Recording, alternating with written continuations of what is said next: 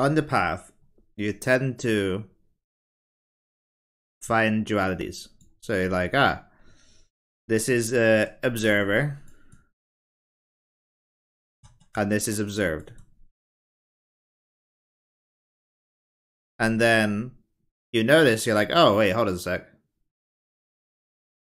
This is kind of like a fake duality. So this doesn't actually really exist. And I can kind of get rid of this line between them, because this kind of separation is illusory.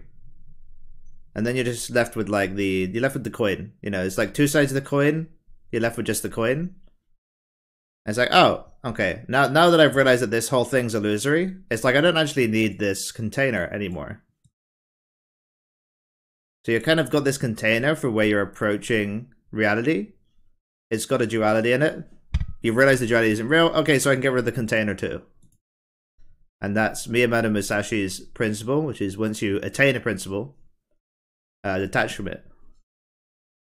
So then you can get rid of this container as well. So now, so what you could do is you could stop there. You'd be like, you know, like that's the truth. It's like I've realized the truth. It's non-dual. There's no duality, right? So you've done that, and now it's non-dual. The truth is non-dual. But there is actually, you know, if we let's say we have two different worlds here. In this world, there's the world of containers. Excuse my handwriting. And in this world is like the non-conceptual.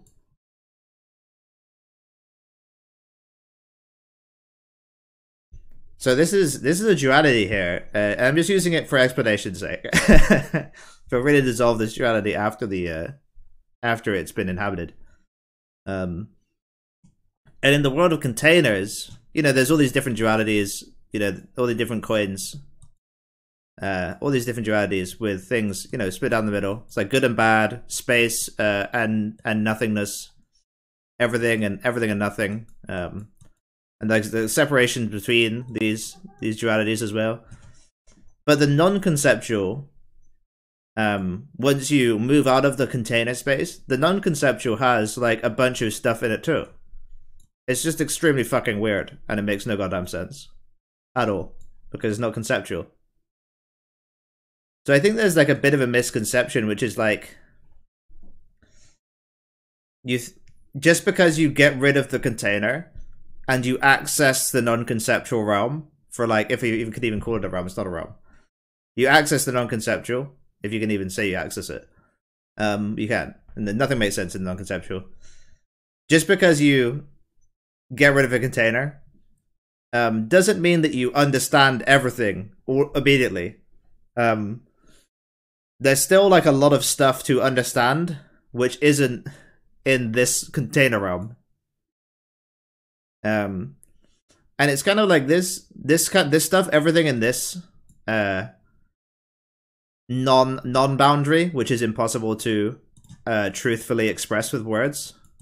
This isn't really a boundary, because everything non-conceptual is kind of conceptual too.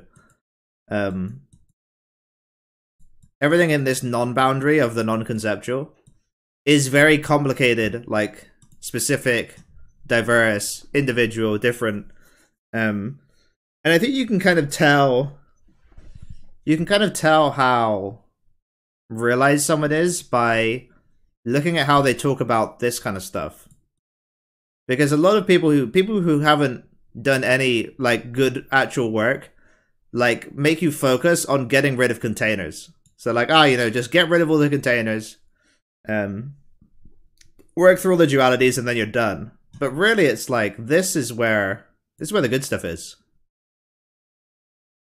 So really, what you should be doing if you want to be on the path and be successful is doing work there.